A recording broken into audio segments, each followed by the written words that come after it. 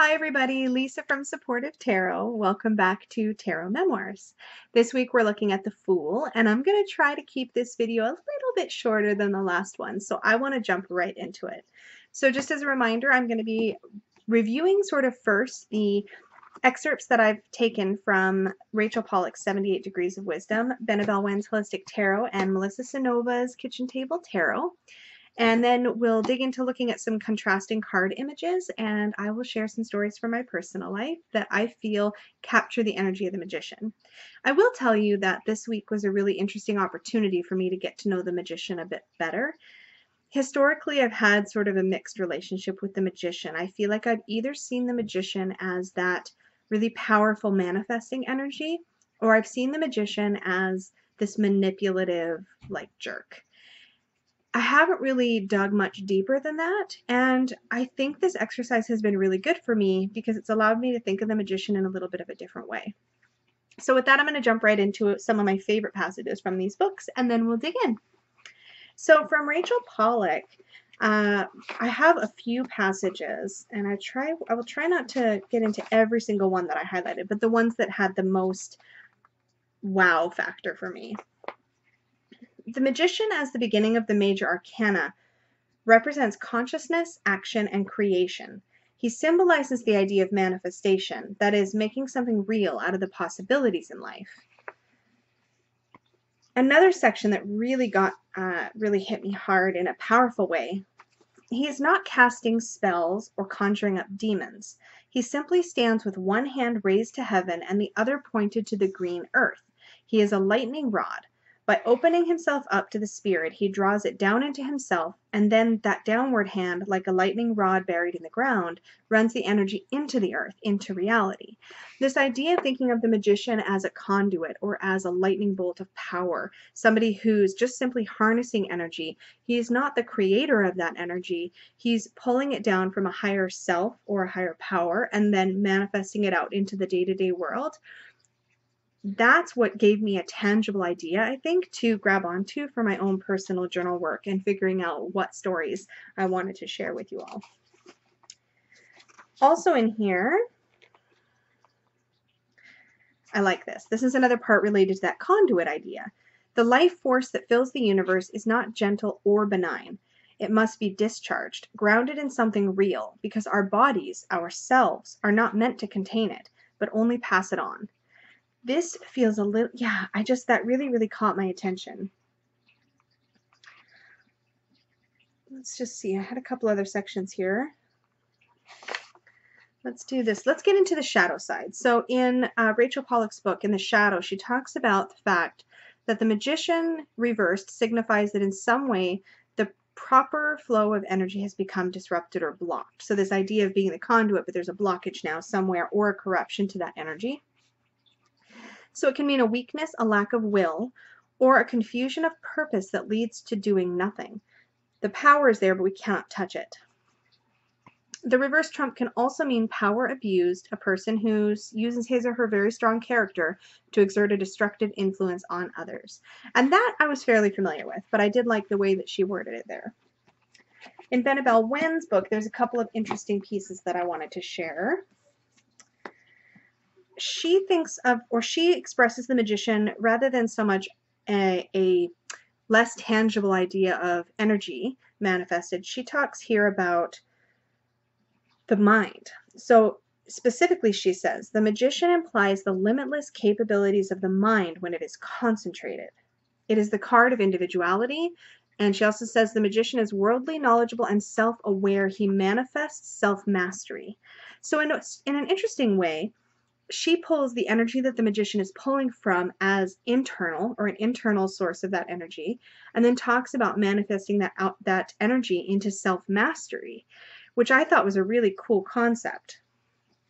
She also says this is a card about personal greatness, mastery over the physical, mental, and spiritual.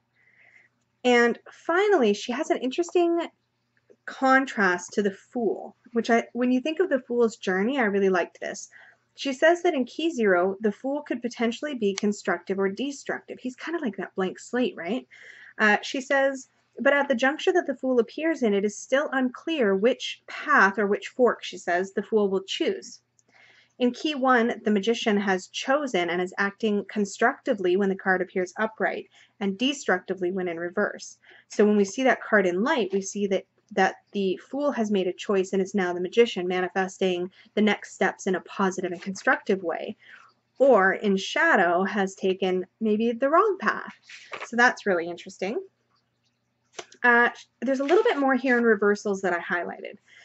So when reversed, the seeker is using power for destructive purposes. The magician card is a case study, contrasting the right-hand path and the left-hand path in spiritual development and energetic perspective, or practices, sorry.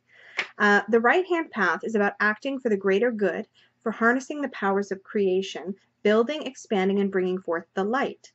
The left-hand path is the individual quest, the quest of self-fulfillment and personal honor. In reverse, the card is also about harnessing the powers of destruction, though that is not necessarily evil or negative. If my camera is frozen right now, I'm very, very sorry. I've been having some technical difficulties today, but I'm going to keep on trucking on. So hopefully my camera catches up with my voice here in a moment. The magician card in reverse is about breaking taboo, personal anarchism, and a focus on self-power. And I really liked that reference to self-power because it's really the service of the self that's the shadow side of the magician, in my own opinion. At least on my previous screen, my camera is back, so that is awesome. Apologies, and thank you for sticking through that. But I really don't want to start this all over. So next, we have Melissa Sanova's Kitchen Table Tarot. And here she says, her little single phrase for the magician is, I am doing. So remember in the Fool, she had, I am going. She says, the magician has all the magical tools in front of him, but he's not reaching for them. He has his own two hands, one usually pointing up and one down. So that calls to the Wiccan prayer, as above, so below. And I believe there's actually more history to that than Wicca, but I'm not sure. If somebody knows, please feel free to educate me in the comments down below. But I thought there was something more to that, like Hermeticism? I shouldn't guess. But if you know, tell me, because I would love to know. He is in control of the elements. He's calling the shots. The magician uses his own energy to make things happen. This is a card of action. And I like the comment here. She talks about how the magician has self-confidence and a bit of swagger. This whole, I got this energy. And I think that's about it. Yeah, the magician inverted is a jerk. Power and swagger gone bad. Look over there while I'm a crazy bad guy over here. And that's kind of how I see the shadow side of the magician as well. So with that, let's look at some cards. I had so much fun digging out different magician cards to show you, because that's one of my favorite things to do, is compare different images and different takes on cards across different decks. So I will again hold up the, not again, for the first time, the magician card from the Rider-Waite-Smith. This is the Centennial Edition in a tin. It's my only classic Rider-Waite. So I'm going to hold this guy here, and then we're going to go through some other ones on my other hand, and we'll see how it goes. So first I have here Existence from the Osho Zen Tarot. This is obviously one that is, this is my home deck, my first tarot deck ever. So I'm pretty comfortable with this image, but even this image, I would kind of pull it in a spread and be like, what? Like what? But most of the time when I pulled this in a spread, what would come to mind is this idea that the person in question either is aware or needs to become aware that they are connected to everything, that they are star stuff, that they have access to all the energy in the universe, all the power that they need to get what they need to get done. And so in that way, this really captures the magician, and I like that. Sorry if I'm wiggling the camera. This image is from, sorry for the glare, from the Star Tarot. And there's a lot of really cool symbology in this one, but I really like, again, that cosmic vibe I get from this. And I like that it's very clear to me in this image what Rachel Pollack says in 78 Degrees of Wisdom about drawing energy down from the universe or from spirit and then manifesting it down into the earthly plane. And you can see this figure is literally shooting a lightning bolt out of the bottom hand towards the earth, which I think is really, sorry, I should keep this up, which I think is really cool. I noticed in my last video I like to do like this kind of stuff with the cards, so I'll try not to do that this time. I also have here the, oops, my cards are going to fall. There we go. I have the Shaman from the Wildwood Tarot. Now this guy to me seems both scary and really trustworthy. Like, see, I'm doing it again. I like to talk with my hands. That's the problem. I really feel like this has got a Gandalf-y, I'm going to kill myself later. Not kill myself. I'm going to beat myself up for this later, but I can't remember the name. Oh, Dumbledore. Thank you. There it is. It's right there in my head. Kind of a Dumbledore-y kind of energy. So there's some comfortingness about this card, but there's also some, you don't really know what you're going to get with this character. He seems a little bit more wild, a little less tame, and I think that can really speak to how the magician could really go either way in light or in shadow. I love the Mary L. Magician. This to me speaks of manifesting, of harnessing and creating power. Come on. I think my screen might have just froze again. But at least there's a pretty card up. There we go. I think I'm good. Next, from the Legacy of the Divine. I'll wait for my screen. I see this little blue spinny wheel and I'm like, oh man, my screen is frozen again. Let me give it a second. Hello, little screen. Hopefully you guys can see this. I tried to film this earlier, just in case it's still frozen. I tried to film this earlier and I happened to look up just as it froze, so it was like the worst eye-rolling expression ever. Come on. It just doesn't want to go. There we go. Okay, there's my dog barking. Shayla, hey, leave it. Leave it. Good girl. Okay, sorry. Where are my hands? There we go. This guy's got this like science-y, alchemical kind of vibe to it. My dog is totally buffing at whatever is happening outside. Hold on. I might need to like call her over in a second. You can see her little tail flipping at the door. I thought she was going to be fine locked in. Apparently not. But it's just, there we go. So this guy is really cool. And again, there's this lightning bolt reference, which I'd never noticed before in any of my magician cards. I'd never noticed that lightning bolt imagery. And now it totally makes sense. In the Shadowscapes Tarot, really? Shayla, are you trying to escape? Oh, I think Peggy might have just let her out. She was like ninja back there. That was really cool.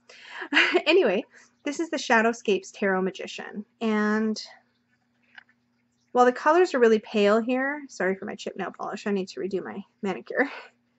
He's holding a ball of what looks to me to be energy. And it's even got some green in it. And what's interesting about that is that the ball of energy he's holding is the same color as the ball of energy under his feet. So I get this impression in this card almost that he's drawing his energy up from the earth and then manifesting it outward. So a little bit of a reversal in a way is how I see this one. Still really cool though. So I keep dropping the right away. I'm going to just put it down because two hands, it's like patting your head and rubbing your stomach at the same time. Like it's not going to happen. This is Peter Baelish from the Game of Thrones Tarot.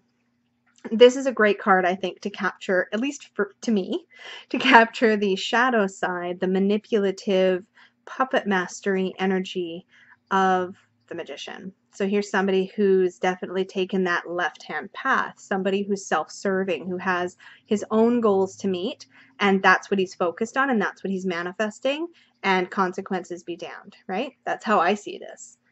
Pretty cool. Again, this cosmic vibe. This is the Sun and Moon Tarot. Love the cosmic energy of this magician. And again, he's still got one hand up, one hand pointed down, and all of this really cool cosmic energy above him. I'm going to try to not put my fingers in the way, but I really want to touch things. But yeah, all that cosmic energy above him. Really cool. I'm sure we've all seen this beauty. Again, we have energy radiating from up high coming down and out to the world. So I see most of the rays are coming down to the earth. And here again, we have a figure, in this case, a beautiful cheetah, who, I was like, which cat is that? A beautiful cheetah, who is not needing to pick up or handle any of these tools. They're a representation of the power that this magician manifests in the world. Cool, right? Ooh, almost 15 minutes in and I'm still showing cards. My problem is I can't narrow it down, right? Nope, you got a little spoiler. This one is the Zombie Tarot, and we have this, again, I see this more as a shadow side. This is like the to me, the mad scientist gone wrong. Like, what is this dude up to? It's not good. Like, I feel like it's not good. And this, from the Deviant Moon, as difficult as I find some of these images, I mean, they're the opposite of my usual interest, I guess, from an aesthetic point of view, but instead of not holding the tools, or any of the tools, he's literally touching all of the tools. He's got, like, when I pull this, the first thing I think is he's got it all under control, or at least he thinks he does. And he certainly wants everybody else to think he's got it all under control. Like, I got this. This is that I got this energy that I pick up on from, or that I talked about from Melissa Sanova's book, that I got this energy. Definitely in this card. And finally, we have this is the Fairy Tale Tarot by Baba Studio. I don't know if it's going to focus on the text. Bring it in front of my face. Anyways, the story referenced here is The Storyteller at Fault, which is a story about a trickster fellow, a trickster magician. And that's one of the few cards I have that I really see the trickster energy based on the story in this case.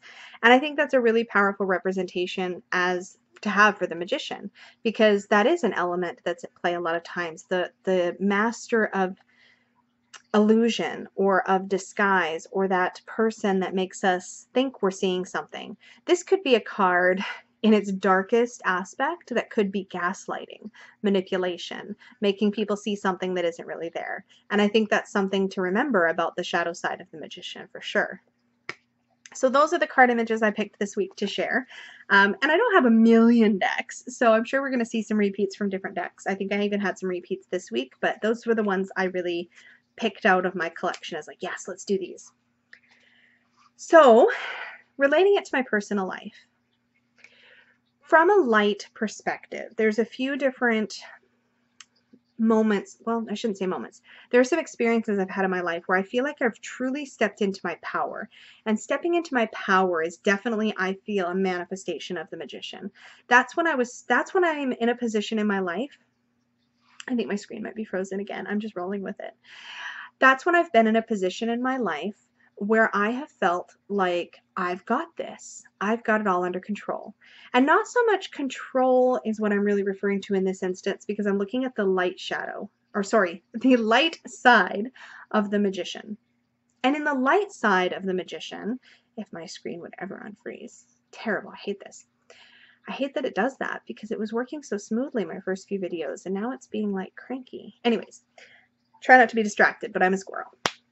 So in the light side of the magician, stepping into power is things like when I feel really confident in my work, creating systems and improving processes, the things that I feel like come in some ways that come easy to me and that I can improve other people's lives with. Those things where I feel like I'm really pulling from that knowledge gained and those skills that I've attained over time, and I'm able to put them into work in my day-to-day life. But then there's also the more cosmic energy of when I feel very plugged in, when I'm speaking to YouTube about stuff, when I'm pulling cards for readings. I get this thing where my nose gets itchy. Does anybody get? Who was talking about that? I think it was Imogen Walters was talking about her mouth buzzing when she gets like that intuitive, when she feels really intuitively connected. I get that. My nose gets really, really itchy or buzzy.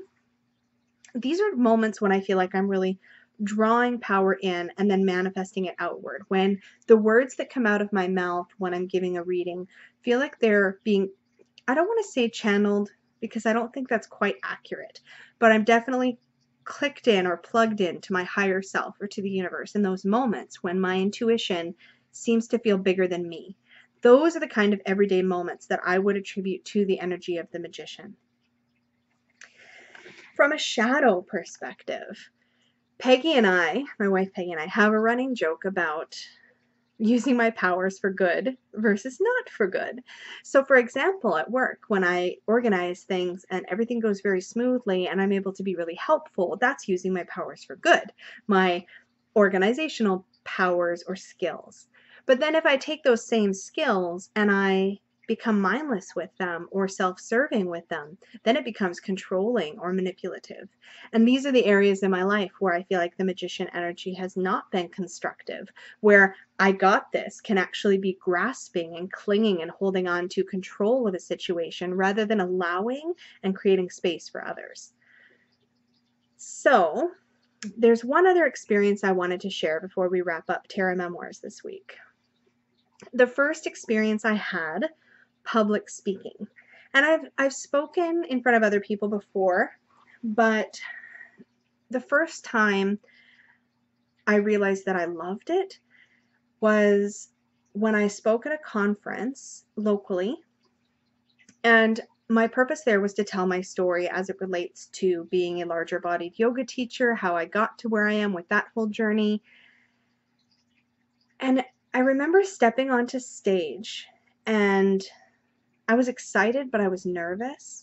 And the moment I started speaking, it was almost an out of body experience, except I was extra in my body. I was extra present. And the way that I feel like my story poured through me without a hesitation, without nerves, it just felt like true connection with the people in the room. And it felt powerful when I was standing there and speaking, and I felt the ripple effect of that power for days, weeks after. And I'd had this moment where I was like, this is incredible. And it was an experience that I expected to challenge myself with. I expected it to feel very much outside my comfort zone, much like this YouTube channel. And then when I stepped off the stage and I started talking to people about the different speakers and their experience at the conference, and I realized that my experience wasn't singular. It wasn't happening just for me. It happened for everybody that was there. And whether they resonated with what I had to say or they didn't was irrelevant. It was the fact that it was a genuine connection, and that in that moment, I had really, again, I'm going to use the word channeled, although it's not quite right. I had pulled something from my higher self and then manifested it out into the world. And that would probably be my most memorable magician moment. So I would love to hear some of your magician moments if you're comfortable sharing. And if you're not comfortable sharing, I really encourage you to follow along by journaling privately and just connect the archetype of these tarot cards, of these both big in the major arcana and small when we get into the minor arcana, but really dig in and figure out where these characters or these experiences, these moments have played a role in your life. Because I tell you what, I'm 2 cards in and my perspectives on the tarot have already shifted as I've had this tangible thing to connect to. So with that, I'm going to leave it and keep my video under an hour. I thank you very much for joining me, and wherever you are in the world, I hope you have a beautiful day, a beautiful morning, afternoon, evening, and I will see you all again very soon. Bye!